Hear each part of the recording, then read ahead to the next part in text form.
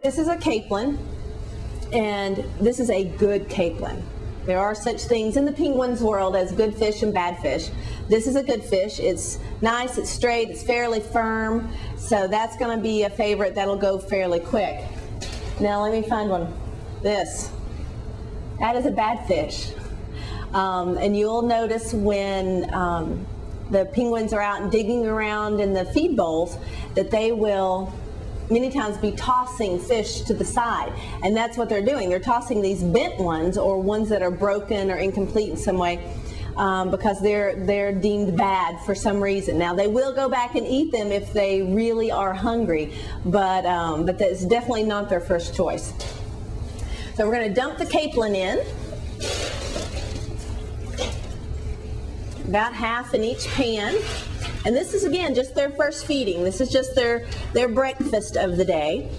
And we do 3 types of feedings. We do pan feedings, we do hand feedings, and then we also do water feedings. So you all got to see a little bit of our hand feedings with the vitamins, and we do a little bit more throughout the day. We do a lot of pan feeding. We restock pans 3 times a day. And then in just a few minutes, I'll give you a good example of a water feeding.